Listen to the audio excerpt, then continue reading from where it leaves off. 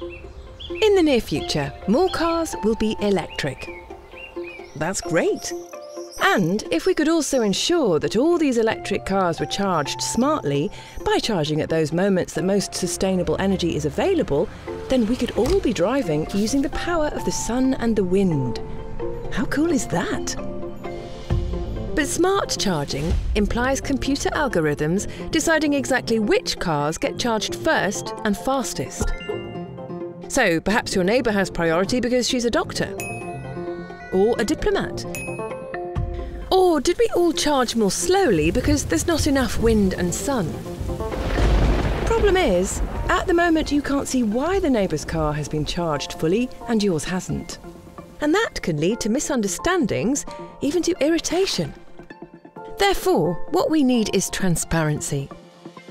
We need to know how much power is available and who gets what share. In that way, everyone can check whether the charging session was fair or not. But how? This challenge was accepted by our designers. After much thought, testing and tweaking, they came up with the design and first prototype, introducing the Transparent Charging Station. This charging station makes the invisible visible. You can see how much power is available and how it is shared. Once ready, you can play back the charging session and film it with your smartphone.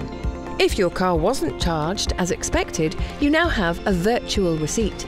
If necessary, you can use this to file a complaint. Currently, the prototype is designed to charge 3 cars.